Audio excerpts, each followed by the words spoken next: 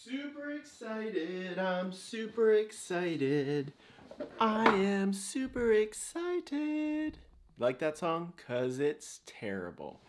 Never been known for my singing. Let me tell you why I'm so jacked. So, for about a year now, I've been looking at adding a video doorbell to kind of my home automation setup. And I was looking at the Ring ones originally, but they're so wide, and the area on where my doorbell is like paper thin, that I could never fit something there, and I didn't want to move it to another spot, so I've just not gotten one. Then Ring came out with the Pro version, which was smaller and thinner, still too thick for the area. Nest announced they were coming out with a doorbell last year sometime, and when I saw the measurements, it was small enough to fit in the spot where I wanted this thing to go. So I pre-ordered it. I got an email saying it was gonna come out in February, then I got an email saying it was delayed. Well, it has come, and I'm super excited. Before I had bought it, I had done some research on what the requirements were to run this thing, and it said it needed a 10-volt transformer to run the doorbell. Scratch that. It needed a 16-volt transformer to run this. Mine's only 10 volts, so I figured I'll order it. Once it gets here, I'll figure out what I'm gonna do from there.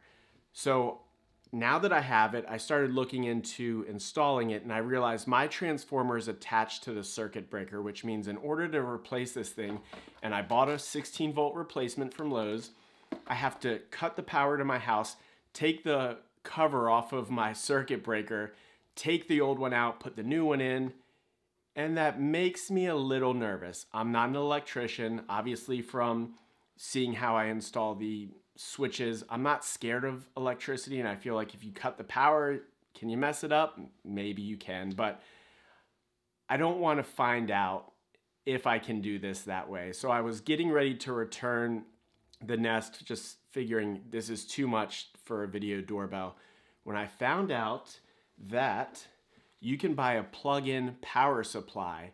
This is an old power supply that was used for an old security system we don't use anymore, and it's 16.5 volts, which is great. It's enough. I have a power strip next to my circuit breaker. The doorbell wires are right there. I tested it, and it works, so we're gonna install the new doorbell. The reason this is exciting is usually I'm on the tail end of when things like this come out. Everybody has them installed. Everybody has box opening videos. I'm on the front end of this, baby. So we're gonna get this installed right now. Let's see what's in the box.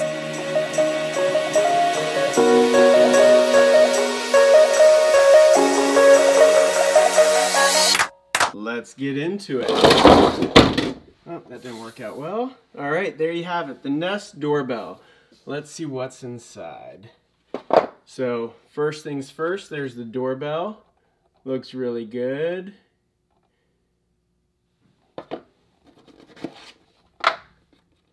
Looks like you got some paperwork, sticker in the box, instructions, some little doodads in here. This is the piece that goes in your chime box to make sure it works. This is the wedge. This is the piece, if you're on an angle, you can put that. You can see it's got a wedge to it. And then the mount itself. That's it. Looks good. Let's do this. All right, so it's super windy outside, so I'm gonna record this, but I'm not gonna include any sound. Couple things I'll say before I start installing this is, one, you'll notice the doorbell sits flush with a wall, and because of that, it comes with a little wedge installation plate that allows the doorbell to sit at an angle. So I'm gonna use that, and this seems pretty straightforward. I've already installed up here. You have to install this device here, which connects to the wires that were connected to the doorbell. So that's just a simple, and I'll show you the app. You can see the app right here instructing you on how to install the wires, but that was really straightforward. You just put the red wire in with the gray cord, and you put the white wire in with the white cord, and then you stick this on the side. pretty self-explanatory, but let's get into the installation. All right, so here we have the doorbell that I'm gonna remove the wires on. Now, my fear here is when I remove these wires, they're gonna fall into the wall. So what I'm gonna do is I'm gonna tape them together like so. And I'm gonna tape them to the inside of the door. That way they don't go anywhere. So I got the red one off, I'm getting the white one off. So the Nest app says it doesn't matter which way you connect these wires. And you can see right here, so here's where the doorbell was, and the Nest, the other ones just didn't fit. You can see this barely fits in there. I don't know if you can see that very well. Like I said, it's sunny out, but this fits right in there. And the other thing I'm gonna do is with this plate, I'm using the wedge. So it's got a little bit of an angle on it. So that has to go through here.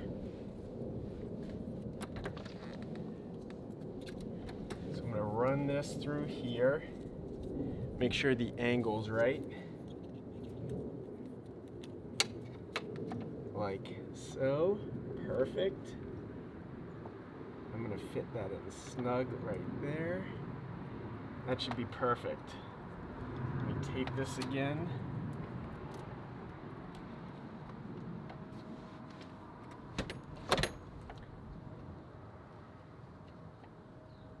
There, that should be perfect. And I'm gonna try to use one of the existing drill screw holes, and then I'll drill another one. So let me go get my drill, we'll screw this in and get this finished up. All right, so I got the first screw in. This is just wood, so I'm not doing it. It came with anchor mounts. I'm not using that, I'm just drilling right into the wood. Here's a second one.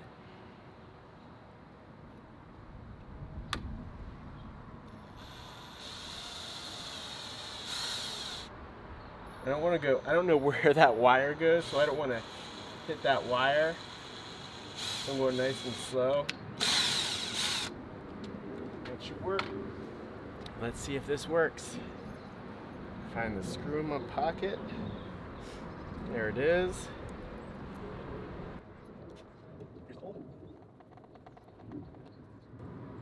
That's on there. We're good to go. So now to hook this thing up. So it snaps in there, and there's a little release button. It comes with a key, so you can use that once you're hooked up. But we're gonna get hooked up first.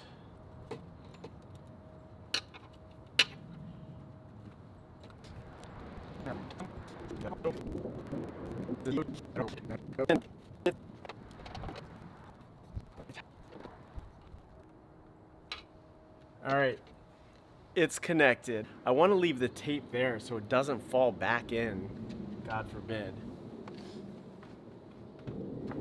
All right, there we go. This thing is in. Now to slide it in. Top, snap, it's in. We're installed. Now to plug it in and see what happens. Hang on a second. All right, it's plugged in and it just made a noise. So we're gonna go back to the app. Is the light blue? Yes, the light is blue. Where are you putting this camera? Front door. Connecting. Looking for camera. This is looking good. Connecting your camera. And you'll be able to see this up here. Setting up Wi-Fi. Connecting. Setting up Nest Network.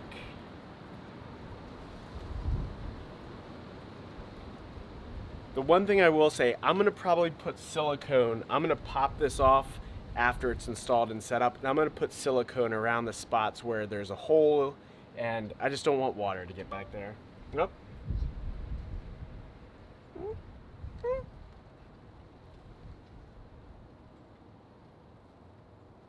Finishing up and adding to the account. This was actually really easy, and I like that I didn't have to change that transformer into the actual circuit breaker. Lindsay would not have been happy with that. Because if that goes wrong, now you don't have power in the house. Terrible. Added to your Nest account. Hit next. And I can see video. It says you should see video. Hello. I'm here to deliver a package. So you can check that out there. You should now see video. All right.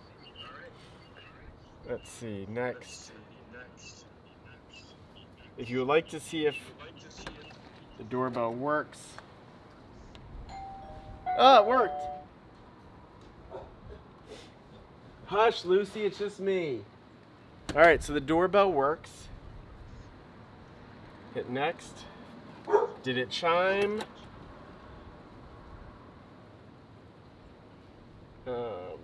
If it sounded muffled, it didn't sound muffled. Next. Language is English. So now it's asking for an audio recording to be saved. Audio recording. Alright. Alright, so I'm going to play with this for a second. You don't have to watch this. Stay tuned. I'll be right back. Alright, I'm going to show you how this looks when the doorbell's rung. The dogs are going to bark. It's me, hush.